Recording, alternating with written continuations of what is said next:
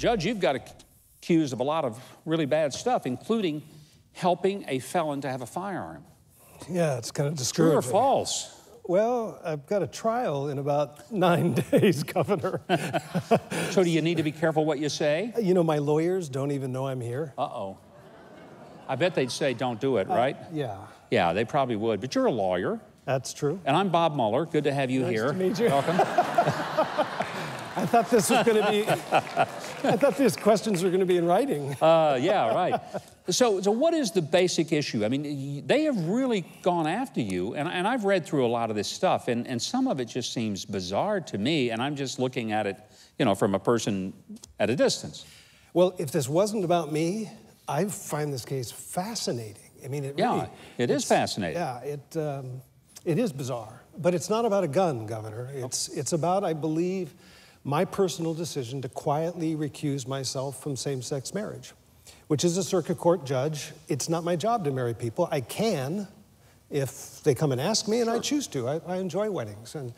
But when a federal judge decided by fiat that Oregon Constitution was wrong, that it wasn't between a man and a woman, I had a decision to make.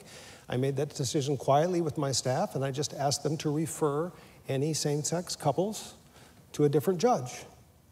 I love my brothers and sisters who are gay. I have nothing against them, but I have a firmly held religious belief that marriage is between a man and a woman. And once you made that decision, that's when all the trouble started, and then it was like an avalanche of issues that you were accused of. They took the shotgun approach, I believe. Yeah. I mean, let's try to throw everything at them, because they really don't want to address my liberty of conscience as a judge.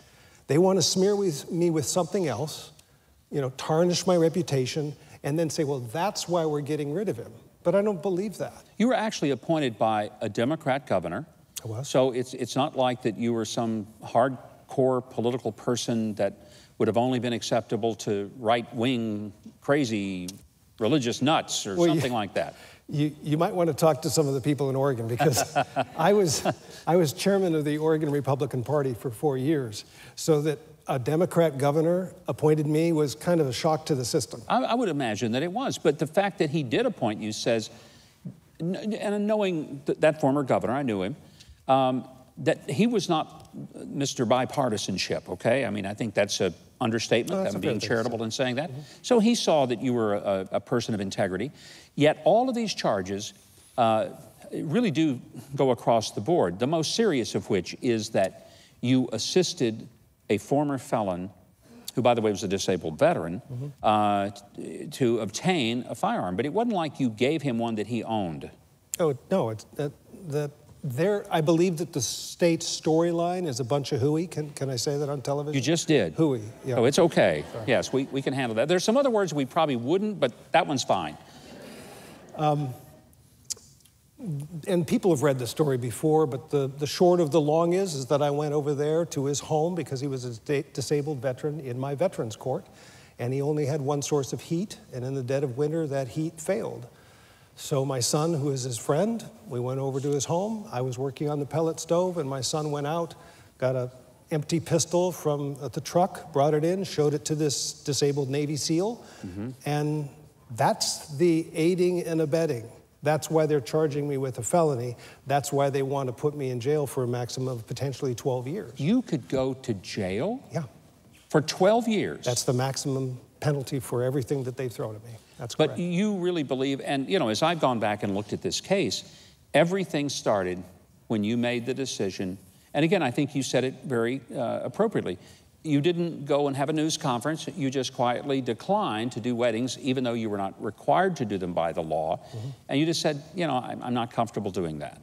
And that was it. But that resulted in all these things. You know, earlier, Judge, I talked about this notion, in a George Washington University professor is doing a seminar on Christian privilege. You don't seem to be among the privileged here. You know, it's funny. I've watched people stand up with me over the last 4 years, Governor. I believe there's a groundswell happening in these United States, that people are coming back to recognize that the government cannot take away that which it didn't give.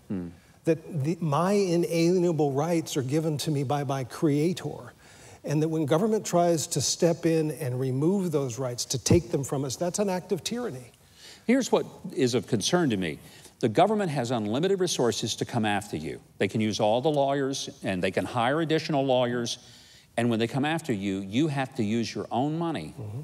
And that's limited. And you have to defend yourself. I mean, a lot of people just give up. A lot of Christians just say, I can't fight this. It's hard. I mean, you not only could risk 12 years of your life in prison, but utter financial ruin. I have a strong family. My wife is like a granite rock. My children are people of integrity and character. And when we faced this, we had a decision to make. You know, if you just give up, Judge Day, and you go away, it'll all go away. It'll all be quietly done. But we looked at it as a family and said, no, I did nothing wrong. This is my liberty. And if they want to come get my liberty, they're going to have to fight me tooth and nail to get it, and I will never give up. And so...